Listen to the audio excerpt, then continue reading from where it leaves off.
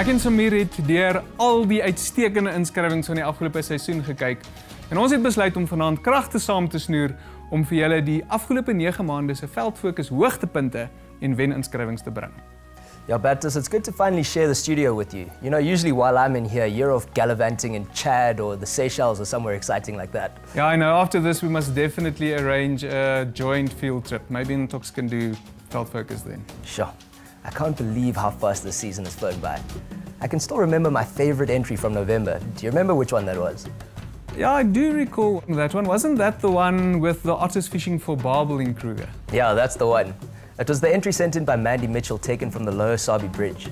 I can't believe what a good sighting this was. I especially love the one where the otter has its lunch stolen by that massive crocodile. Shame, that otter looks so bleak here. Yes, that was awesome. Maar wat van Desember se wenner? As ek reg onthou was dit die een van die jong luiperd wat sy maaltyd eerder wou aanneem as om dit op te eet. Oh yeah, the confused leopard. The whole 50-50 crew had a great laugh over that one. And I still wonder what the outcome of that little friendship was. At this point, I want to take some time to mention John Hartman and his tireless dedication. We received so many incredible entries from him, and he put so much effort into every single one of them. His January entry of the yellow-fronted tinkerbird's nest was filmed over a period of a number of weeks and was a really worthy winner for that month. Talking about dedication. Alistair Swartney het sy wenfoto's te voet by Manapoole geneem. Dit was van die wilde honde wat 'n trop hyenas weggejaag het. I still have a chuckle every time I see this picture. It looks like the hyena is trying to get its rear end to completely disappear. Oh yeah, that one was an absolute classic. But do you recall March's winning entry? The one sent in by Burnett Lowe. Her entry was of that overambitious slender mongoose that does its best to try and eat a scrub hare. The mongoose shows what a voracious predator it is. And the fight that ensues was a lot more entertaining than the Pacquiao-Mayweather fight, that's for sure. I especially love this photo where the mongoose grabs the hare by the ears. It seems like mongooses were particularly vicious this season. I think April's winner was also a mongoose entry. Jep, dit was Courtney Manewijk se video, ook van 'n swartkwas muishond, maar die keer het hy 'n kobra probeer aanvat. Do you think it was the same individual that was just very ambitious? It's not impossible, maar hy sou 'n hengselang asem moet hê om al die pad van die Namib tot in Louis te kon hardloop.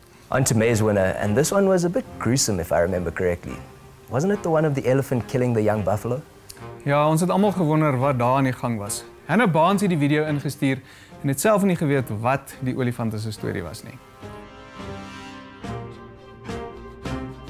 Yeah, shame, man. Well, on a lighter note, the winning entry from June is one of my absolute favorites. And this entry, sent in by Robert Grissel, shows a rare and usually very shy pangolin. The odd-looking creature with its small head, shiny scales, and formidable front claws. And what about July? That entry just snuck over the line as our final monthly winner. The way that leopard leapt into the air still makes me laugh, and I love the facial expression on that warthog's face. I still don't know who got the biggest shock there. Sjoe, alles sulke uitstekende inskrywings. Ek het geen idee hoe mense wenner uit daai klomp uitkies nie. Maar terwyl ons nou so deur die verlede blaai, hoekom kyk ons ook nie gou na 'n paar van die ander inskrywings wat miskien nou nie gewen het nie, maar wat steeds vir almal baie vermaak verskaf het. Soos hierdie foto wat nou mooi die prioriteitsverskille tussen die manlike en die vroulike geslag uitbeeld. Yeah, that one has to be one of the funniest of all time. And what about this one? A little bit of elephant Pilates for the whole family. It looks like they're having a grand old time. One of my favorites has to be this one, of the grumpy-looking owl. What an expression. Maar ek moet sê, as ek nou in 'n koue voelbad gesit het, sou ek nie veel anders gelyk het nie. And what about the one of how the elephant got its trunk? This fits perfectly with the Rudyard Kipling story.